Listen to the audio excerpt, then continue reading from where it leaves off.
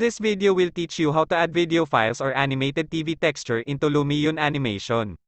Okay, let us begin. Select the Material tab and then pick the TV surface which we would like to show the movie animation.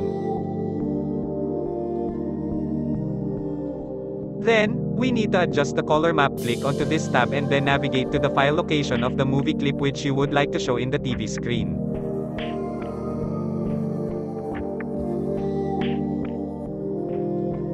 Depending on the situation upon attaching the movie clip, we need to adjust the colorization, gloss, reflectivity, relief and scale. Change these until you meet the desired output.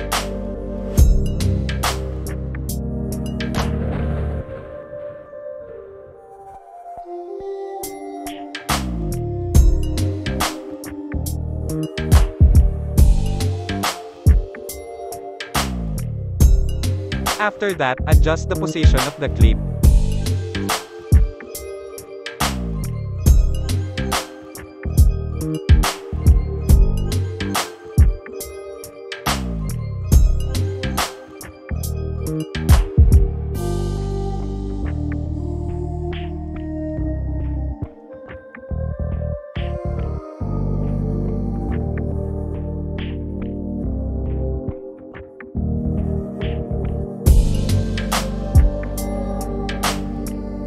You may also adjust the emissiveness to achieve the TV-like appearances.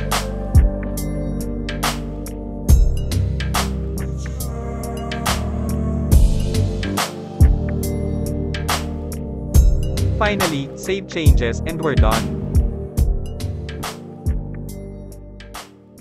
Thank you for watching. Hope this video has helped you in any way. See you again in my next video. Please like and subscribe.